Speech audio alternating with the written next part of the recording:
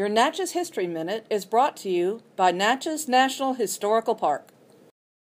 Jazz great Marion Montgomery was born on this day, November 17, 1934, in Natchez, Mississippi.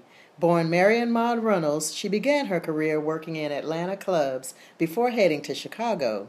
It was there that Marion caught the attention of jazz legend Peggy Lee, who suggested Marion should be signed by Capitol Records. Montgomery would release 3 albums for the record company in the early to mid-1960s. Marion Montgomery found her greatest success, however, in Britain after her marriage to English pianist and musical director Laurie Holloway. The couple embarked on a long and productive association, becoming very well known to British jazz, cabaret, and television audiences.